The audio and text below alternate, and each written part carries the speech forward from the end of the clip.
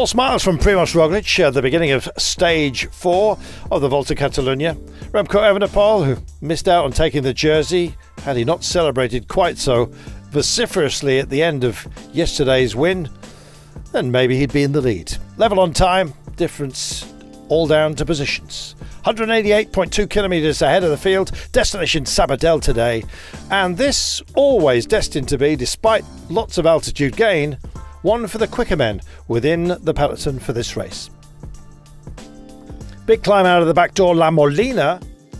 It's peaking out at 1,795 metres, and it was tempting a breakaway. Had a couple of incarnations of it. The first one went over the top.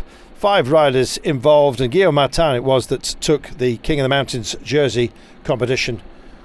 He'll wear that jersey tomorrow. Meanwhile, 5 others, very strong, went up the road. Torsten Train from Uno X. We had David de la Cruz from Astana. Nans Peters from AG2R Citroën. Jules Jensen, once again, who was in the break on day 2 for Jaco Alula.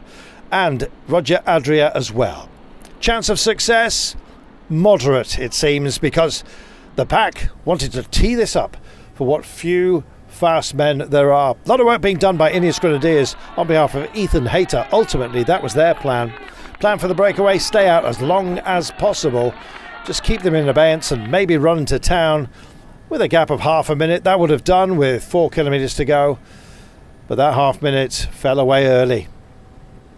On the descent, 2 peaks with 2 very long descents, in fact, to bring us into town. And by the time we had 10 kilometres remaining, the gap was almost bridged. So teams wanted to get themselves into colour order. Lots of Destiny, who'd done very little work throughout the day, came forward with Milan Menton. Corbin Strong of Israel Premier Tech was always going to be a feature. Venturini, but the big names, Aberasturi, Kokar, Groves, Hayter, they had a plan. Into town they screamed with 4 kilometres to go and a technical last couple of kilometres. And for a moment we thought that Remco Evenepoel may well have the confidence to get involved in the sprint. He was being guarded by Primož Roglic, however, and in the end, when he came to our final turn, it had to be for the fast men. Brian Kokar determined, but with absolutely no backup once he had sight of the finish line. When would he light up? The metres were disappearing. There was lots of checks over shoulders. Alps and de Koenig were looking lively. There was arguments amongst Bora Hansgrohe as well. Intermarché Circus were there with Arnie Marit as well. Finally, it was Corbin Strong that went for it for Israel Premier Tech. He was on the barriers, but who was coming dead centre of the road? Of course, Brian Kokar.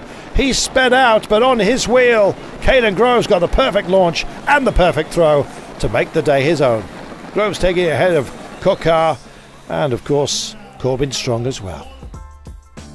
All that work done by so many, and in the end it came down to those 3 for the day's podium. Close at hand was Ida Schelling. That'll go down as a good result for him. But there can only be one winner, and that winner was a fine man. Caden Groves taking it ahead of Brian Kokar, Corbin Strong, Schelling, Venturini, Van and Daal, Aberasturi, Menton, Marit and Velasco. All that work for Ineos Grenadiers came to naught. Leader overall remains Primož Roglic, but a big climbing day to come.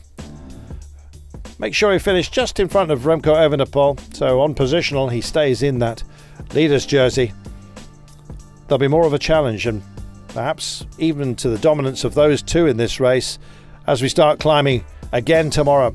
176.6 kilometres, but the big test comes right at the end of the day. We head out away from and then back past Tortosa on the opposite bank, and then we cut inland.